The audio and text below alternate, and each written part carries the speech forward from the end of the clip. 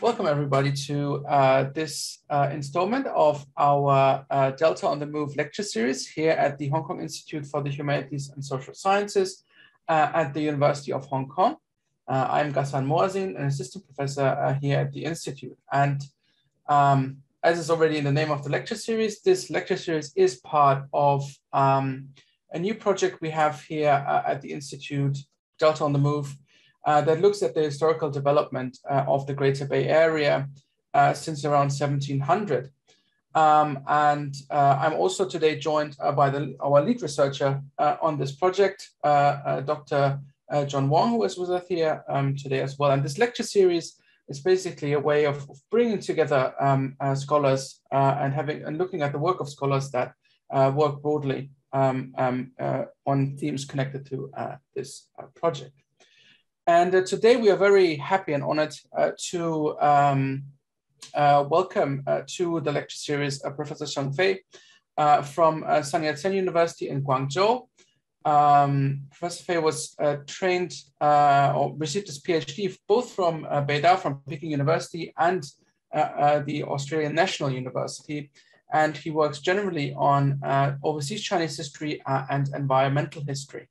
And we're looking forward very much to learning more about that today. The title of his talk today is Pearl River Delta Migration and the Changing Resource Frontier in the Australasia Colonies.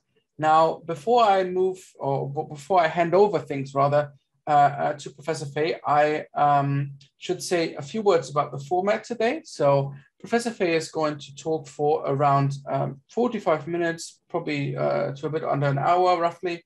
And then we will have some time for questions and answers.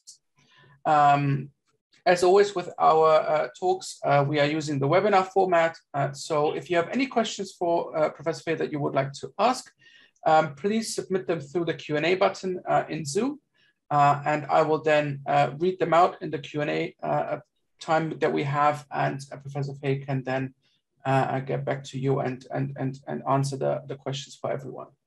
But I would not want to waste any more time, and I would then like to hand things over to Professor Fei. So Professor Fei, if you're ready, please feel free to start. Yeah, thank you very much. I will share my screen first. Wait a moment. Yeah. Okay.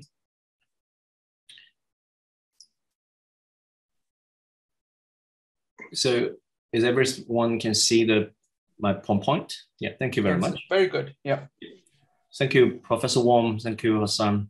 I'm very pleased and be honored to be invited here today to share my, some kind of superficial studies. I will never dare to say my research is very mature, but it's only some of my thinkings about my studies over the past several years. And it's also, I have to say, it's also a co-organized and prepared by my friend and also scholar from New Zealand, James Beattie. And he contributed a lot of materials from New Zealand for my studies too. We share a lot of things. And also, I would like to thank Professor Mabel Chen. She introduced me to this great institute to share to international audience. It's my first time since the last year I have an international lecture, and I'm still a little bit worried and nervous, but I think gradually I can do a lot of things that may cause your attention.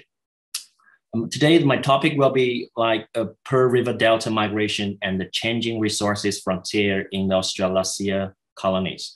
I would like to briefly introduce my thinkings and the cases I can show how the Pearl River Delta migration changed the world.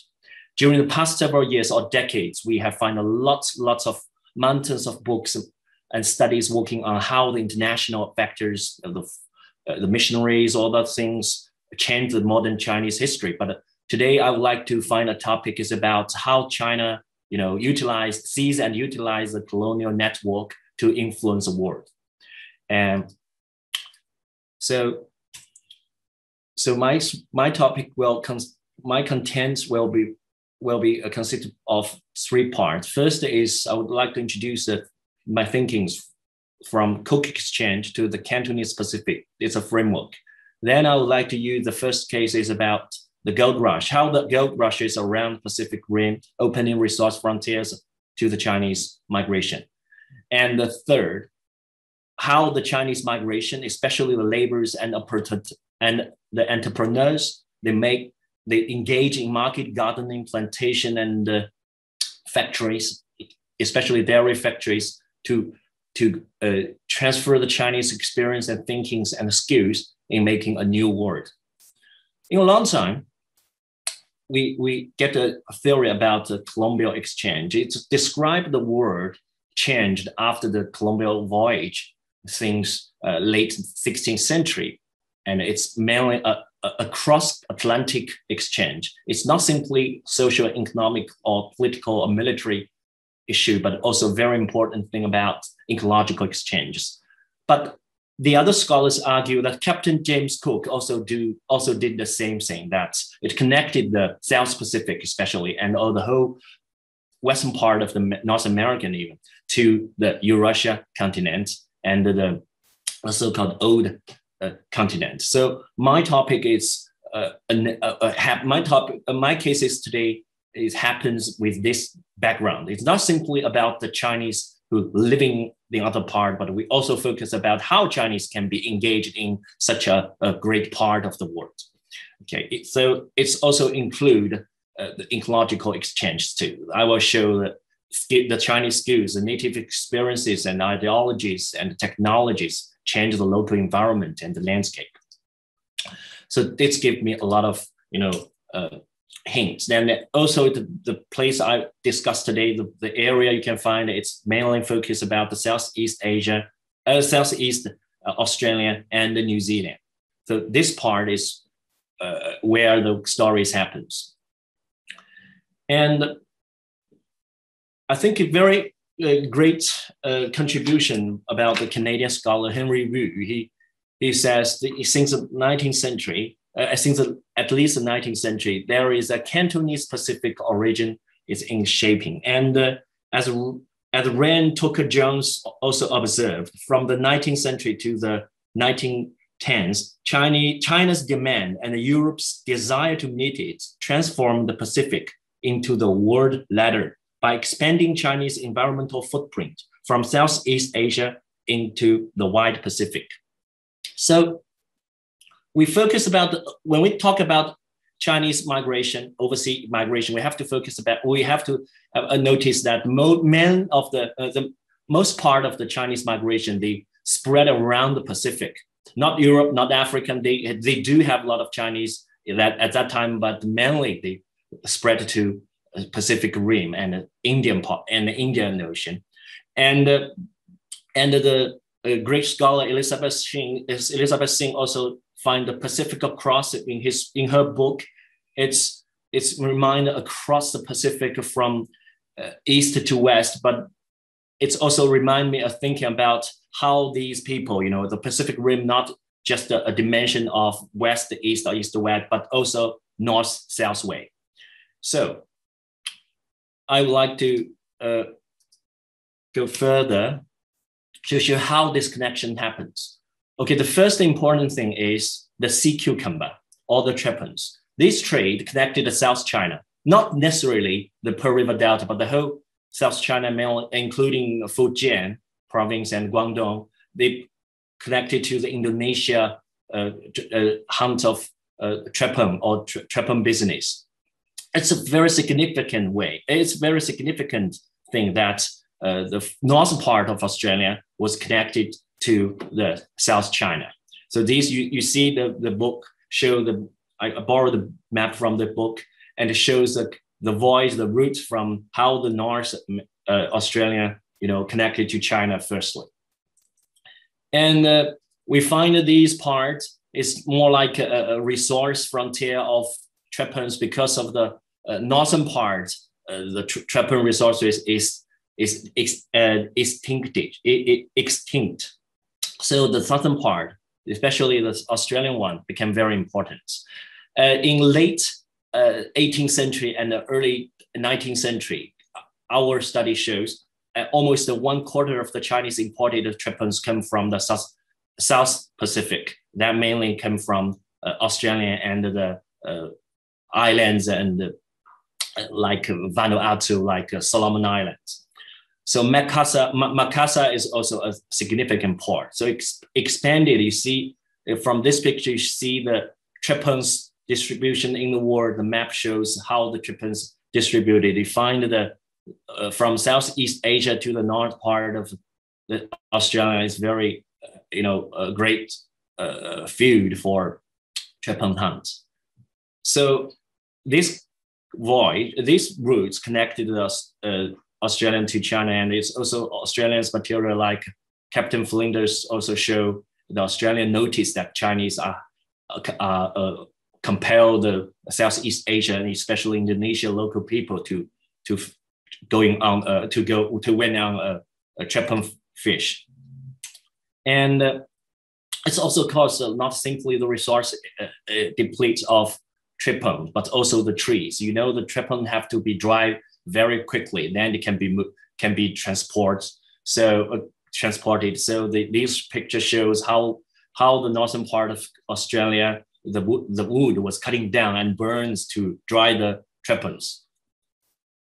Then the second way to connect the route or connection is sandalwood. From Fiji to Marquesas Islands to Hawaii to New Hebrides, today's Vanuatu, the sandalwood market or resource frontier also contributed to the creation of the Chinese and the northern part of Australia and Pacific Islands. Because of the reduce of the Fiji sandalwood, then the other part became more important. So the step is not a surprise because our exhaust of the resources is step by step. The third important thing is the sea furs. The fur seal hunting is a significant part of the Chinese market to get the furs from all over the world. And the southern part of the southern field of the sea furs became significantly important in early 19th century. And Guangzhou became a center for this business. In 1788 to 1833, there were 6.23 million pieces of seafarers from the South Hemisphere flow to continental London, by which 2/3 were finally observed by Canton. And in those parts, 2/3 also come from the South Pacific. And so the seals became commercially extincted since 1830s.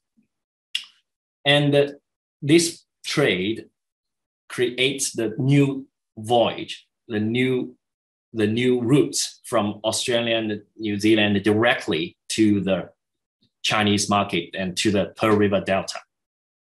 So it's paved the way that Chinese migration, in the following years, come to Australia and New Zealand so smooth and so quickly. So, but there is still a question how those places became such an ideal aim of the Chinese migration. We find that the thing happens in mid-19th century. It's Pacific Gold Rush that attracted the Pearl River migration. Initially move around the world. We find that it's not simply an independent case, just like simply in California, but also in Australia's Victoria, in New Zealand, South Island, in Queensland, in Western Australia, and in Alaska. So except Alaska, all these gold rushes I showed here engaged, there were Chinese engaging.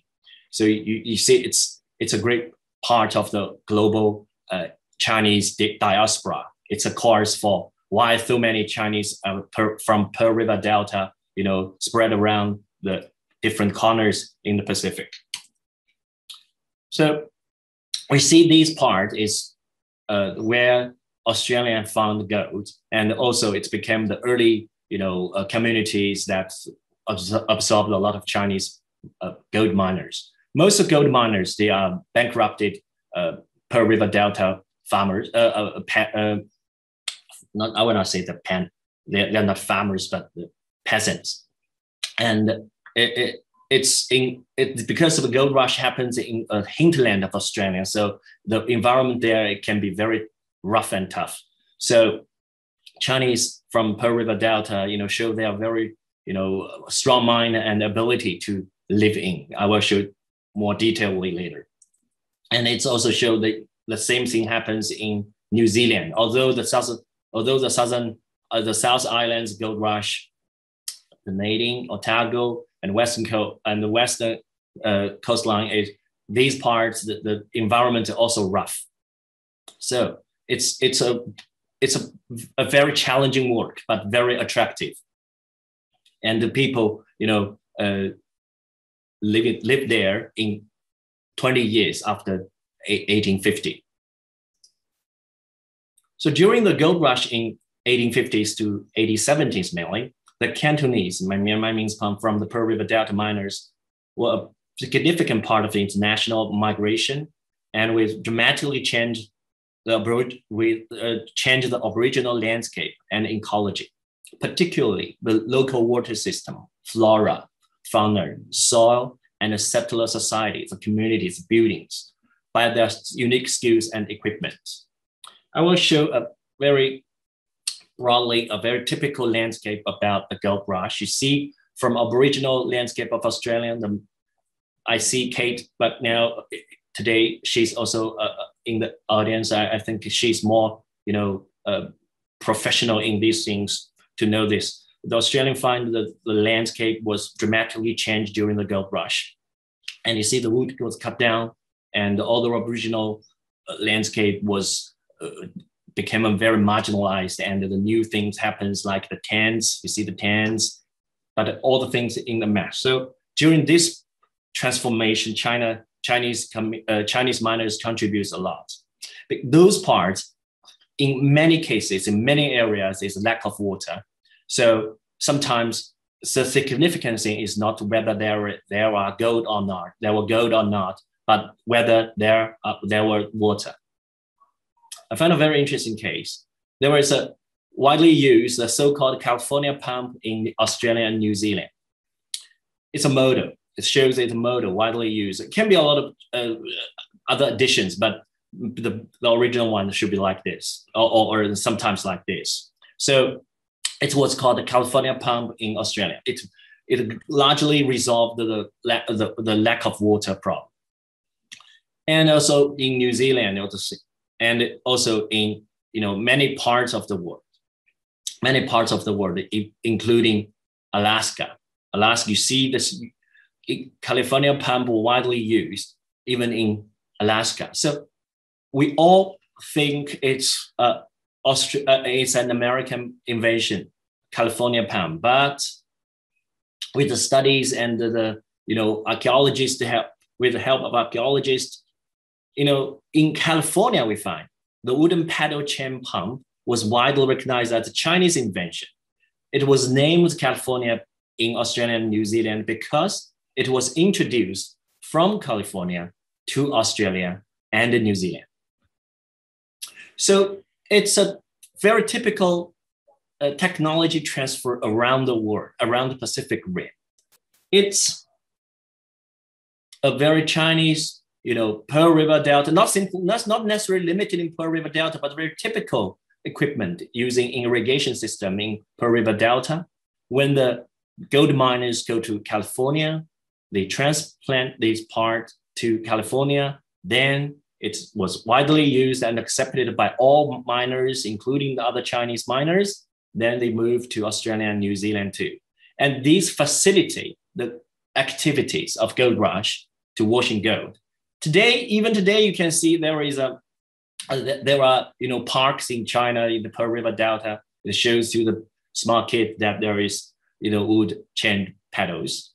So we can find that the Chinese skills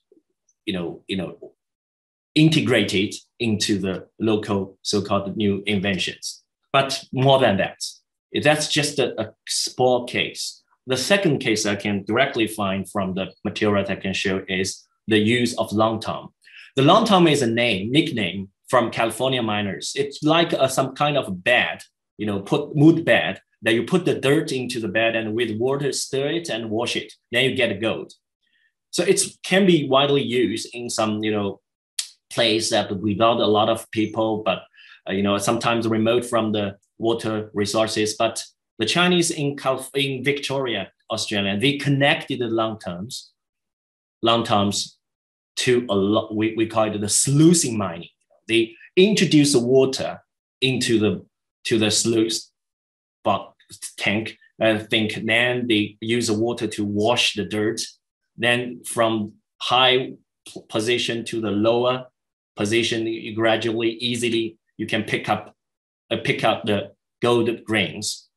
So that's also a Chinese invention, and we can find it with this change. We also find some, this is a picture painting found from the Beechworth local archives. You can find these Cantonese miners. They use a very, local people have very unique equipment to lifting water from the water hose from a lower part to the upper level. You have to mention this unique equipment. This unique equipment is made from bamboo. Bamboo in Australian's tradition, from both originals using or the European settlers society, bamboo is a weed. It's not a use for tools. But the Cantonese, they connected the bamboo sticks into a long stick and a tube to get water. And I checked the material where they get to the bamboos. They are not necessarily originally from. They are not necessarily get from the local gold field, but also they imported from China. It's not widely used, I have to say, compared to the wood chain pump, but it's also quickly and very effectively resolve the water supply problems. So you can see during the gold rush, the how we can make the activity more smooth and quickly. The Chinese skills and the smart technology and skills using is really helpful. But more than that, I would like to say, not simply we destroy some landscape, we also, construct the environment, the new ecology and environment. The first case I would like to use and main stories I would like to share is market gardening. There were several books discuss about the things of bittersweet soil to the Australian, New Zealand, Chinese market gardening. A lot of books focus about that. But I would like to argue that it's really important from a rebuild of the new ecology to think about the contribution of the Chinese miners. After the gold rushes, they widely used the small pieces of the land that mainly useless, without any fertilizers. How they make this land with the tailings, with rubbishes, how they make the land to be fertilized for agriculture. So the first thing is it's by naturally a course of the need of fresh nutrition. Very few European miners were skillful in horticulture at that time. So the Chinese, because they mainly came from the Pearl River Delta villages, they are comparatively speaking, they are more familiar with the agriculture things. And second, they also liked it because of the so-called the cultural transition. They want to get the self-sustainable food menus. So they plant vegetables from China and gradually found it's a great market because most miners, they need it, the fresh vegetables, although they can get food like wheat, like rice by imported businessmen, but the fresh vegetables is very hard to get directly. So when they built the new market, the gardens for vegetable plantings, they built the environment.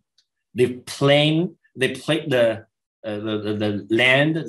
They knock the stones, the soils into small pieces, and they fertilize the land, the soil by, we call it the green fertilizer, like the ferment leaves and plants, and also the manure and the urine. So it's a great contribution to improve the local landscape. We see it's a picture shows how the Victoria in the hinterland with very few people, but the Chinese occupied a small part of the abandoned land. How they built the land to be market gardens. This picture, large picture, is like this. And these smaller ones is not that time. It's almost 20 years ago. It's already a garden pictured in a suburb area of Sydney. But it shows that during the almost more than 30 years or 40 years after the gold rush, the Chinese sustain their activities and their works in market gardening scenes. So we can easily find a lot of pictures and paintings and photos to show how the Chinese became a hawker, and they also became a small storekeepers. They selling the vegetables from their own field or from their neighbors. So it's become a very typical image of the Chinese in late 19th century. So these things that really, in Australia, in the gold field especially, I think it's very important, because I argue that this place is in a frontier area. The logistic issues can be very severe and problematic, and the Chinese contribution of fresh vegetables and fruits are very important, valuable. And later, it comes the rise of the Cantonese cooperation. We always focus about in our older studies, we always focus about the merchant class of Chinese. The earliest overseas Chinese in Australia and New Zealand history will focus about the merchant families. And then later we also find the miners of China, from the diggers from the Pearl River Delta. They always describe it as a very weak, easily to be heard, and very weak class. But I think they are not necessarily the very simple picture. It can be more complicated. Some of the Chinese, they get rich during their works in Australia, even with the pressure from the white Australian policies, but they still became gradually very activities in combining different technology and learning different knowledges and accumulate their money. I'd like to show the cases is about the Cantonese miners' investment. Sorry for that. Yeah. They use both hydraulic mining and dredgings from on the gold field. Hydraulic mining is widely seen in California, Australia, and New Zealand. But in late 19th century, it's became less profitable because the poor mines are still using. The richest mines already exhausted.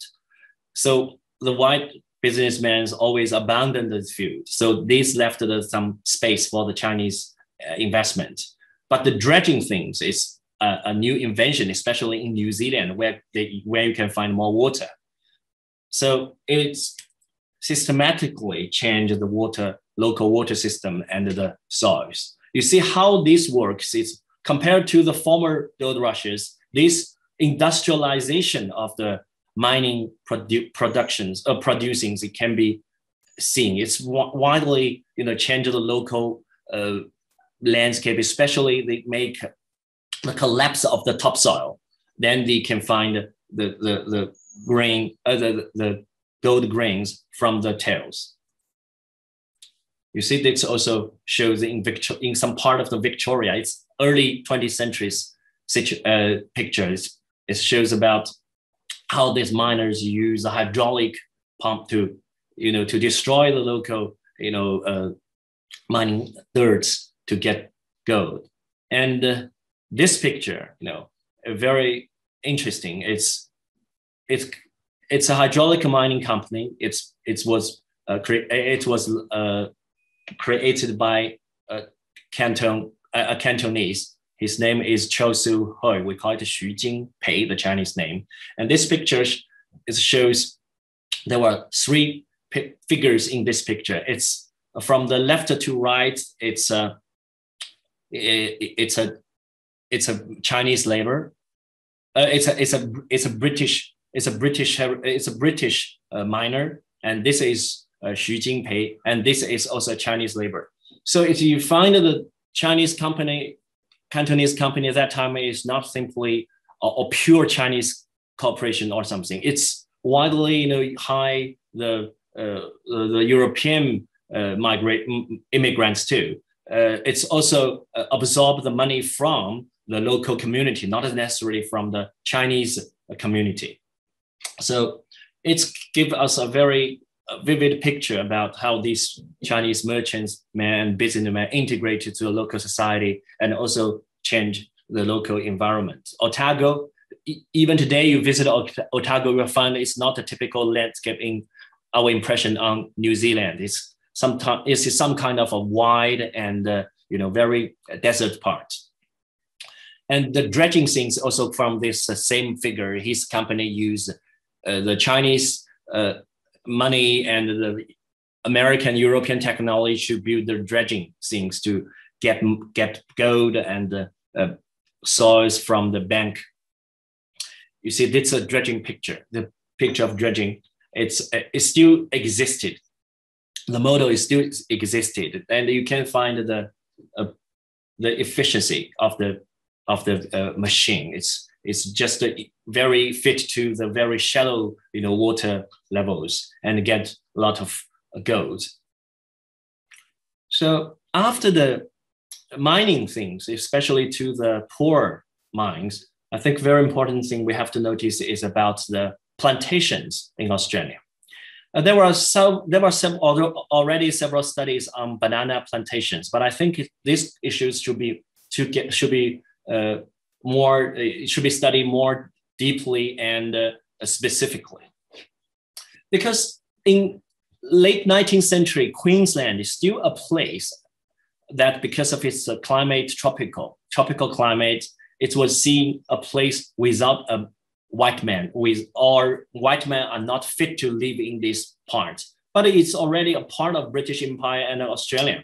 So how we use this place and how we can make this land be fertilized is a very big question, challenge to the settler societies. So it's greatly, the place was changed by a gold rush in Palmer River in 1870s. And more importantly is the Chinese miners not simply engage in this Queensland gold rush, but they settled down to develop agriculture and plantation issues. And in this Queensland field, the businessmen in Sydney and in Melbourne, they developed an industry chain of investment, plant, and selling together. Banana plantation became a pillar to support this chain. So you find the part where the banana plantations happen is mainly not in the far north in Australia. It's a part of it can be very hot and humid places to the European settlers where they're native in Europe. It's cooler and it's more flat. But in this one, it can be very woody, humid and hot.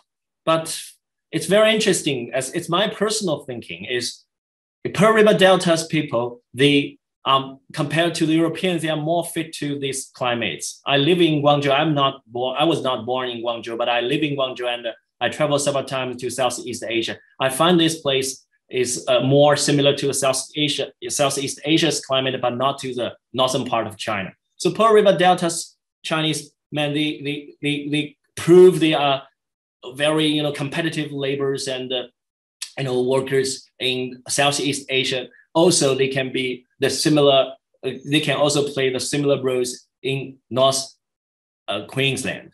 So after they destroyed the deforestation things happens here. They became the first farmers and builders of the local small towns and plantations and agricultures. This picture shows the Geratum. Nowadays, the name is Innisfail. The picture shows how the Chinese banana plantations already constructed or built like this way.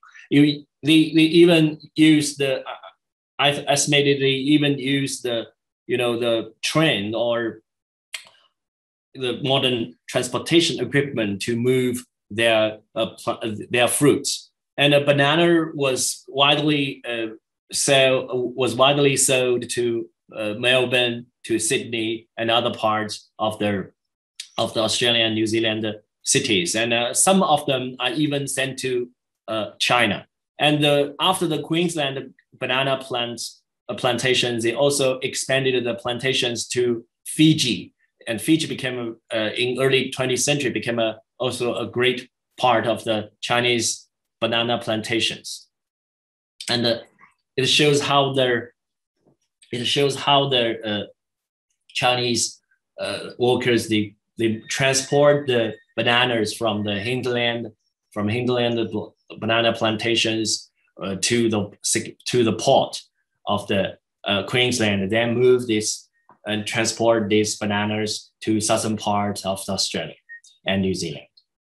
So we can find it in these archives from the Queensland local archives. There were more than I expected materials.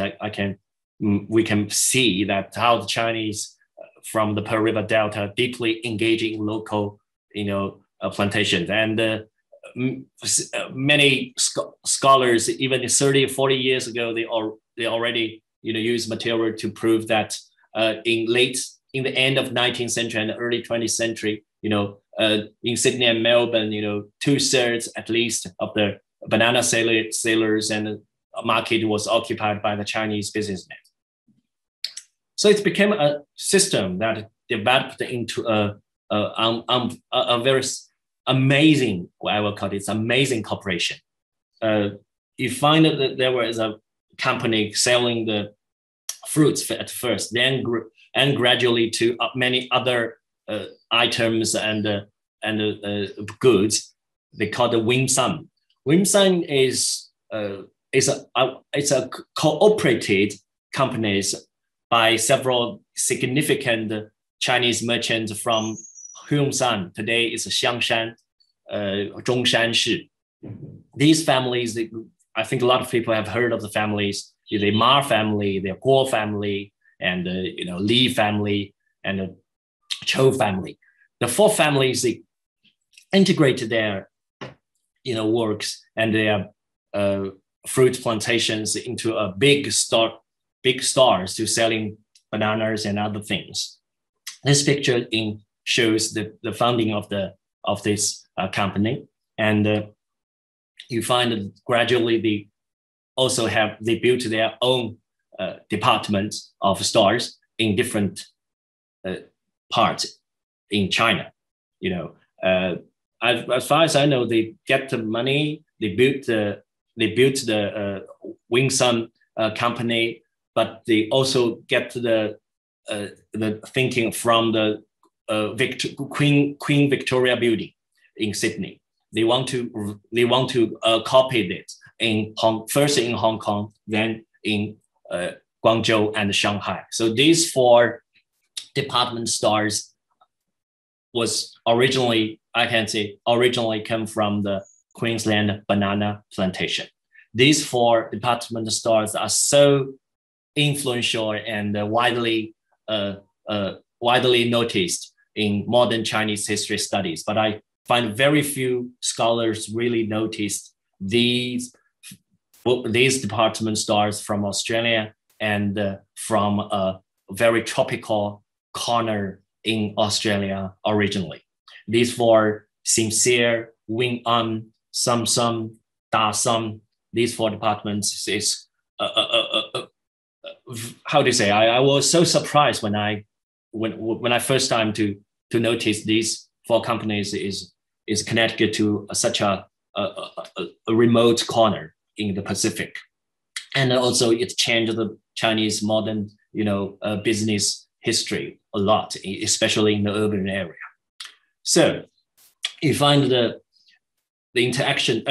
interaction between Australia and New Zealand and China through the business network, but behind the network, it's widely and systematically and specifically, accurately using of the local environment and ecological resources.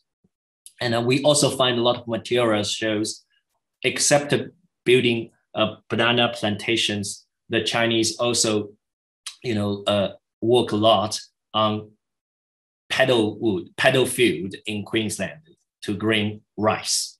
So there were a lot of stories like that.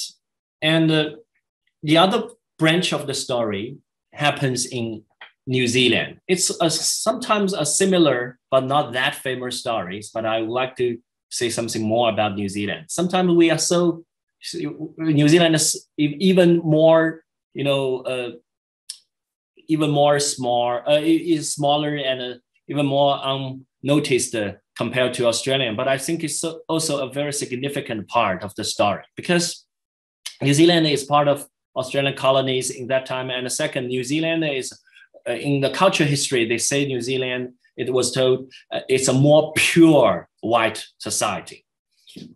Australia have some, people assert that there were a lot of, dark histories, but New Zealand scholars sometimes they accept it to the Maoris, the white people in the so-called white people, I would say, it's European settlers, there can be more pure society. How this society, also, welcome and absorb the Chinese immigrants to be part of that society.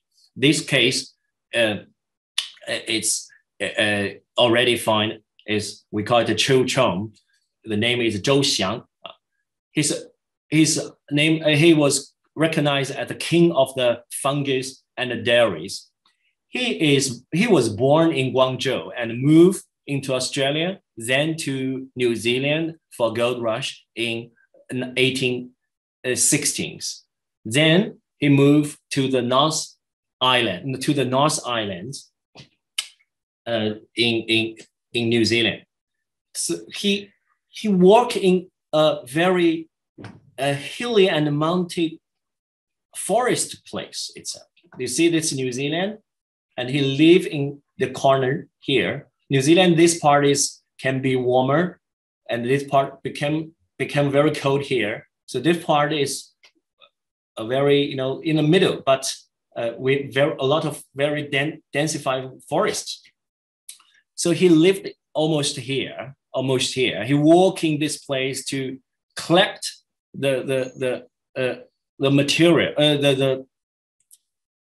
the irons and the coppers and sometimes the gold tailings to sell them to China and get money, or to the local people. He's not originally engaged in any agriculture things, but by accidentally, when he walked in the mountains, he find the wood, they have a lot of fungi. The fungi, he is come from China. He noticed that these fungi we call the wood ear, mu'er.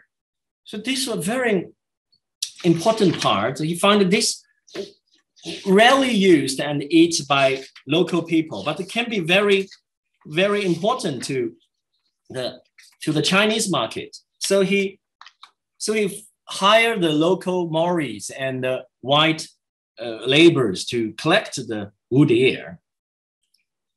It's because it's very popular and prized in Chinese cuisine and medicine.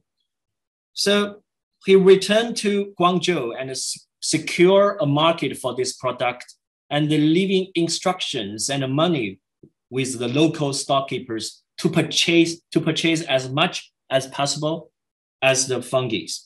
Over the next decades, fungi export generated significant revenues for for him and others involved in the industry. From 1880 to 1920, New Zealand fungi exports totaled 401,000 pounds.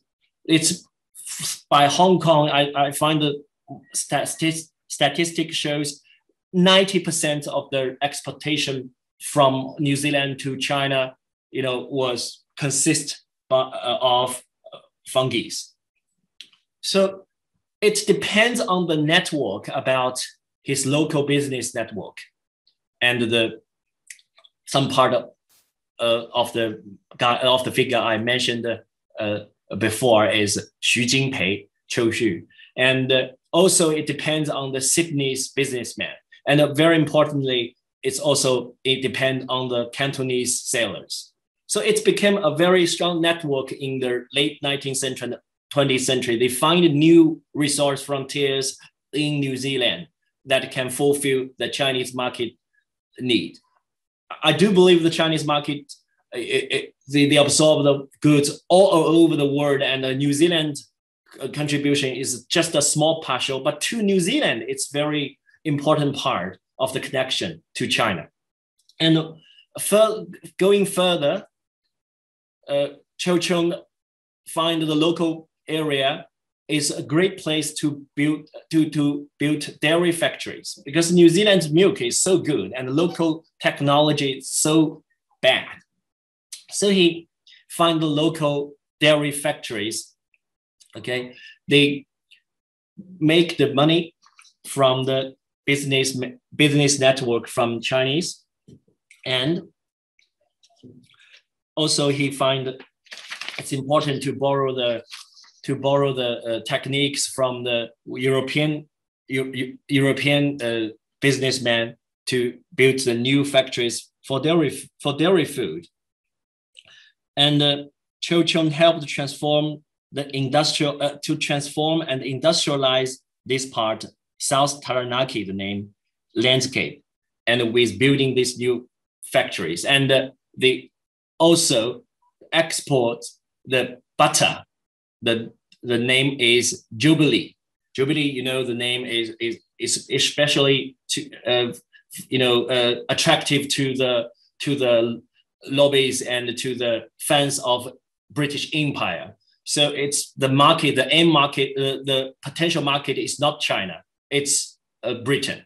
And in the late 19th century, the frozen ship transportation has been on the way rising. So the Cho Chung quickly sees and uses opportunity to export the butter to Britain. And quickly from the records of the New Zealand dairy history, he is one of the earliest, large factory makers to produce butter for exportation. So it's when the business growing in concert with the developing transportation networks and growing global demands, he also promotes the technological innovations to build the high quality butter. And this factory costed 3,700 pounds to build and equipped to cooler the producing lines. And it's boasted the latest imported technology and own invention. He bought 2 Danish cream separators, processed 150 gallons of milk an hour. And also his creation of new, institutions that he shared the contributor of the milk to local small family farmers.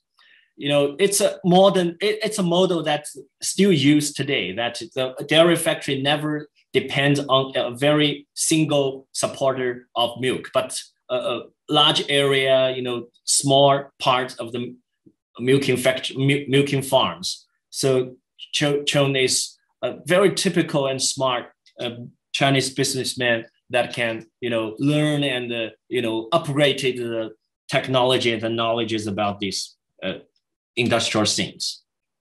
But the consequences is, I have to say, the consequences is the severe deforestation in the area. Today, this part, is not necessarily a very woody area. It still have a lot of woods, but it's not that densely woody area anymore because of you have to destroy the forest to grow grass, to make dairy farms. So it also promote a massive grass plantings. So in this local economy, Chou-chung, became a significant economic contributor to local economy. And he was also, highly respected by local community and get a lot of, rewards. He also, get 2 or 3, stars, that retailing stars, facilitate the local economy. And his son, finally sold the stars because it's to his son.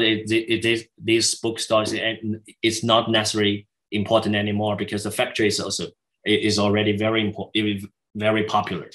So that's a lot of things that I can briefly show today. I think I can use these questions to people and to get more stories. I just briefly show what I'm thinking, and I talk today is several conclusions. The first thing I'd like to say, this case showed how Chinese land was tightly connected to a remote corner of the earth by migration who move across the ocean. I think it's very important. The cases I use today is the China in the modern history is never isolated or separated from the outside world. Even from the government or central government's perspective, it's a little bit isolated, but from the local area, from the people angle, it's not, and it never be a very passive way. It can be a very passive way. So the second thing is Chinese seize and use the modern global colonial system and network to spread their knowledge and influence on the outside world. Positive. Third, I would like to say, if we want to get more understanding about the Chinese, we are not simply focused about how Chinese living in abroad, they work, live as a Chinese. No, I would like to see they became localized. The localized not simply became genetically or culturally became a so-called European style, but I think it's a combination and incorporation about different cultures, technologies. They are not that inner part. They also very open to the outside world. So we from an environmental angle or ecological change angle, we can find their influence on the outside world also have, like a coin, have 2 sides. They can be sometimes destructive, but also constructive. That's all the modern history or overseas migration history happens in a new place. Okay, I think I have to stop. And many thanks for your listening. Okay, is it okay? Yes, Professor Fei. Thank you so much for giving us such a wonderful talk and such a wonderful overview of your work. As I mentioned before we started the talk, we now have some time for questions and answers. Yeah. So, as I mentioned before, if you have any questions for Professor Fei, please submit them through the Q&A button in Zoom, and then I will read them out and Professor Fei can reply. So we actually already have quite a few questions.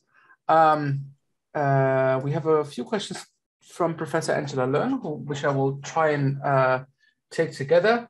So she first asks how Cantonese, quote unquote, the technology that some of the technologies you mentioned, like pumps and pipes, that were used, and how Cantonese were the vegetables that were grown. Mm-hmm.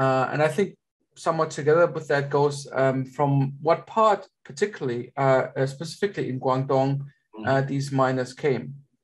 And then sort of a second part of the question, or second question that she poses is for the last case you talked about in terms of the milk industry, whether there was any kind of competition from the Europeans and how well the Chinese did in competing with them. Okay, thank you very much. From the simple questions I'll answer first is these Chinese I mentioned today, mainly from Pearl River Delta, is Gangmen. We call it Jiangmen with Gangmen from the Cantonese pronunciation, I think. And also from Zhongshan and the Dongguan, and we call the Xiyap and the Three Yap, these parts. Not from any part of, as far as I know, not from the Chaoshan. No, not part of from Chaoshan area. I mean, and they are very strictly limited that time in the 4 counties in nearby Pearl River Delta. The milk dairy factory, yet very few competitions, because that time the New Zealand part in this part is still very limited development economy, and the local area, because it's very deeply very intensified woody. So and because of a lot of Maoris, they have Maori wars with white settlers sometimes, and it's caused the local economy in a very bad situation. So the very few white or settler society would like to invest in such a place. And the Chou is very lucky. He found the fungi in this place and accumulate money, finish his capital accumulations. Then he, in the local area, directly investigate the milk, the dairy factory. So it's become comparatively easy for him to avoid the competition, to avoid the severe competition from the from the other, European society or European capitalists. The first question: how Cantonese was the technology and the vegetables grown? You means I'm not really understand the questions mean. How Cantonese was technology and the vegetable grown? Sorry for that. My English is very. How Cantonese was a technology, pump, pipes, etc., and the vegetable grows? I mean, I suppose how specific were these technologies and you mentioned that these were Chinese, I suppose, but how specific they were to Canton? Oh, the Cantonese, yeah. If I understand it correctly. Oh, yes. Yeah. I have to say that we have, in my studies, I'm always thinking about things. That time, the overseas societies always, learn or know the Chinese through the image of Cantonese.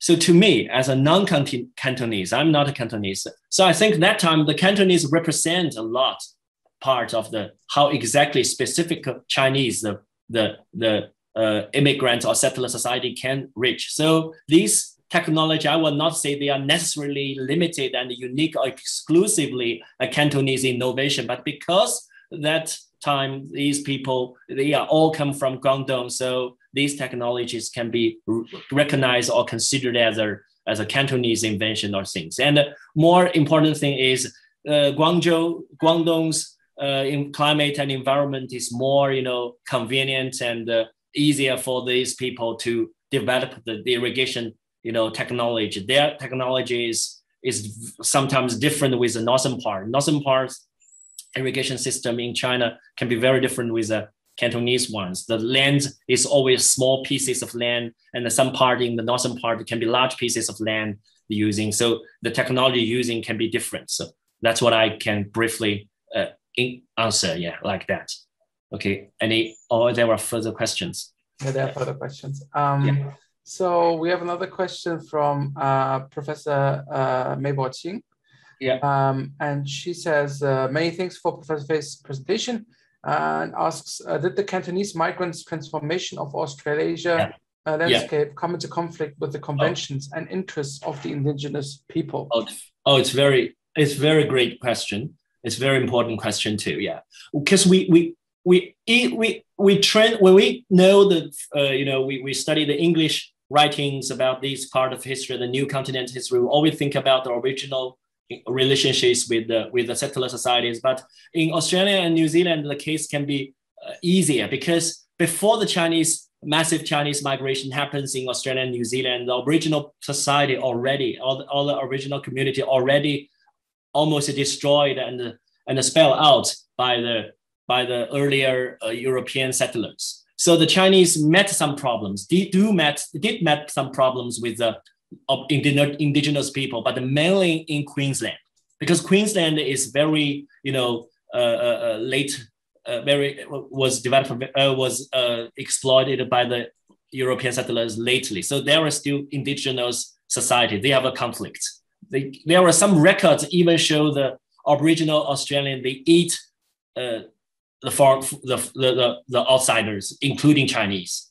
So there were some problems, but it's not a big picture. It's only, in some specific areas, not a full picture of the thing. So I think it's not a big question about the specific context in Australia and New Zealand. And the Maoris that time already get compromised with the settler society in the end of 19th century. So they basically are also friendly to Chinese. Yeah, most of the Chinese pressure come from the European settler societies when they get so influential. The white Australian or white New Zealand policies, boomed. So that's a bigger challenge to the Chinese community. Yeah. All right, great. Thank you. Yes, we do. We have another question coming from Christopher Sapler. And he says, thanks for this great talk. I'm interested in the connection between the earlier part of the discussion about trade and the later portions about Chinese migration. Did trade links that ultimately tied Northern Australia to China prior to the initial colonization of Australia and New Zealand lead to increased interest and migration to Australia and New Zealand compared to North America? Okay, the link on the mention, I will read it. Yeah, link that I know that's to China prior to the initial. Okay, a very good question. Thank you very much. Yeah, when I study stars of this topic, I'm always wondering how the Chinese suddenly can find Australia such a place that even not that familiar to their European societies. How the Chinese can easily find it. I chase the marine route from Australia and New Zealand to China. Then I find the trade of sandalwood, trepang, and seafoods are so important. And yes, I would like to say it's a question about whether Chinese established the connection to the Northern Australia is earlier than the Europeans connected to Australia. It's very hard to get a strict or accurate judge. But a northern part of Australia at that time was not a core of the Australian colony to the British. So when the Chinese they found the trepangs came from Northern Australia, no Chinese, individually, they really know where the Northern Australia is. The connection is not that direct, the case to the trepang trade. So the Chinese is higher in Southeast Asia, especially the Indonesian people, to hunt the trepangs and collect them, and they receive the goods in Makassar and later in Singapore. So this part, I would like to say the Chinese, I would not agree that Chinese so-called established the connection earlier than other things. And to North American, I think North American is earlier. The connection to China should be earlier. And also we should not forget the Russia.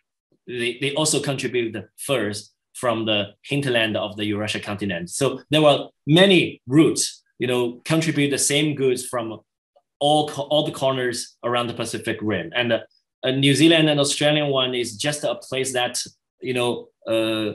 not that usually mentioned.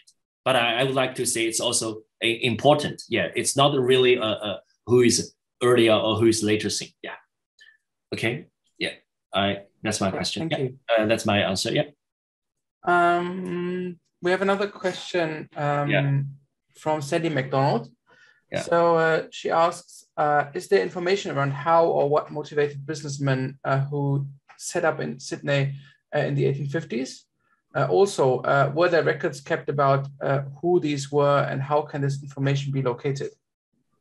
Okay, information around how or what motivated the businessman who set. Yeah, there were several case studies about Mei Kong Ta, these scholars. I think some of the audience today, they are also experts on these issues. There were already many cases on that. Yes, there is information. And we in investigation and a visit in 2016, we find that some Chinese Siyap society, they still kept the records about the information about that time to the businessmen, that how they organize it. And it's even to underground societies network. You know, after the Taiping rebellions things, they also find there's a lot of, you know, underground connection and the information distribution system. So you can find them. And they exactly have a lot of cases. Sorry for the question, later question. Thank you. Yeah. Yeah, I think Helen Shepherd has sort of a just a question of whether you consider. I mean, Amoy or Xiamen is, I think, not normally considered part of the. Amoy is not a part of Pearl River Delta, I think. Sure. Yeah. All right. Are there any other questions? Please submit them in the Q&A through the Q&A button.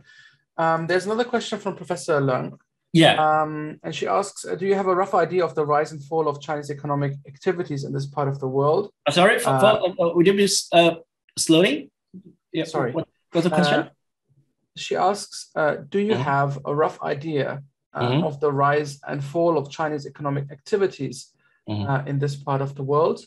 When was the peak of their success? Okay, yeah. Did the Chinese lose their influence here, and why?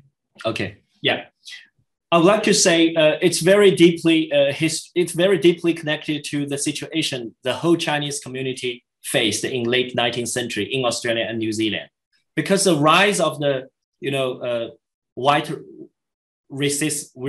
racial attitude, expel Chinese or marginalize the Chinese community, and even later forbidden the Chinese migration since late 1880s, that it's strongly attacked the local Chinese economy as a whole. So the peak, as far as I know, it should be in 1880s as a whole. But some big family, Chinese businessman's family, they survive. They are not simply survive, but because they are very early, Australianized or New Zealandized, integrated into local society and get a lot of social resources and keep a very strong and smooth connection to the upper level, to the upper society of the settler society. So they survived and became super big businessman's family. But after the Australia became a Commonwealth after 1901, the whole continent became a very conservative and racist country, state that expelled the Chinese. So the families in Australia, when they get rich money, they do not always invest in Australia. They get the money invested in Shanghai, in Hong Kong, and other parts. So the big family, they live. Many of the members, they enjoy their very rich lives in Australia, but their money, the investment is not limited. They are not mainly focused in Australia and New Zealand anymore. So I think to the whole community of Chinese economy in Australia and New Zealand, it's become declined in the last 20 years of 19th century, but the individually the businessman's influence became declined after 1901. That means after the Commonwealth, when the Commonwealth was built. And in the most bad situation happens in 1930s, before the Second World War, because of the Australia and New Zealand forbidden the Chinese immigrants. So the older Chinese societies decline, shrink, no younger generations. It's always native born Chinese second generation, but not always the first generation of Chinese migration almost stopped that time. So the whole community and the business became very, very bad before the Second World War. Yeah, that's a worst situation. Yeah. Okay. Yeah, thank you. Yeah. I know we're quickly running out of time, and we've kept you here for a while. A great presentation, and the part that really intrigues me is when you talk about the technologies. Many of them are water related. So there's a huge hydraulic component to the technologies that you are mentioning. And I wonder how that relates to, in a material dimension, to some of the elements that these Chinese migrants might have brought over to Australia, or why they might have chosen not to. The bit that is intriguing to me is that you said the bamboos remained imported into Australia. That's not something that grows, that's something that grows relatively easily in different parts of the world. Is it an ecological issue that they could not grow bamboos there? Yeah, they're very interesting and important questions. First I would say that in the very Chinese skill and technologies using in gold field, it always happens in 1850s and 1860s and 1870s. So that time both Chinese miners and the European miners, they are not well equipped. So we call the 土办法, the native experiences from their homeland can be very useful. So the Chinese use the tours, especially in some small cases, in some individual specific cases, they use it. But I cannot say it's widely used. Firstly, I can only prove they had it, but I cannot improve it's widely used or accepted. So I have to say the most of the Chinese technologies I showed on the gold rush time is not that sustainable in the later years, because in the later years the modern machines is so popular and widely used, like hydraulic mining. It's not referred to any Chinese experience too.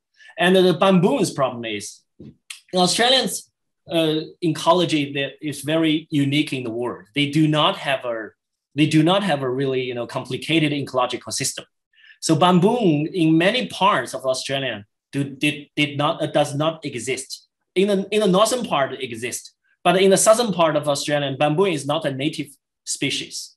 So it's because the hinterland is comparatively very dry, and the temperature shifts every day dramatically. So it's not good for planting bamboos. And I found the Chinese use bamboos because they use bamboos like levels. When they carry the carriages, when they carry the bags, they use bamboo pipes for tours. Then they find the bamboo pines can be connected into some way useful. So it cannot plant it, and no records show they did plant it in Australia. And I think it's also because the place that use this bamboo equipment is not that widely existed, so it's no need to plant bamboos. But this case is, to me, it's fair enough to show the Chinese can use their native experiences in such a strange new land to them, and they get survived by these things on the gold field. Yeah, thank you. Yeah, thank you very much. Let's see. We have one more comment from Professor Mei-Bo Qing. She says, my speculation, the Chinese travel to North America also brought that travel to North America also brought bamboos over voyage for many purposes, including for building bamboo bamboo theaters in California. Mm-hmm. Yeah, the Chinese traveled to North America and also brought bamboos over the voyage for many purposes. Yes, yes. In California's case, is much easier to study more materials, and the population of the Chinese community can be larger, and the development of the California is quicker. But in Australia, I only find very few really bamboos was using as constructive materials. They use as some small or simple tools, but I never find any building was made by bamboo or something. And I will not say it's maybe I do believe it maybe happens in California, but not necessarily in Australia. The thing I have to argue is in California, the climate and the environment is much similar with the hinterland of Australia, but the Sydney and Melbourne, these coastal coastline cities, they are very different. They are more like some European cities, Western European harbor cities, but not the California, cities. I think that's also a different things. I mean, mainly the states, the whole colonies, the climates can be similar, but the specific cities, their environment and landscape can be different. We have to, when we study the specific cases, we have to very carefully to notice that. Yeah. Thank you very much. Yeah. All right. Thank you very much. Unless there are any further questions, and because we've already kept you so very long, that's okay. I think what remains for me to do is to thank you very much once again for giving us such a wonderful overview and such a fascinating talk, and also for so patiently answering all our questions. And we certainly look forward to learning more about your research in the future.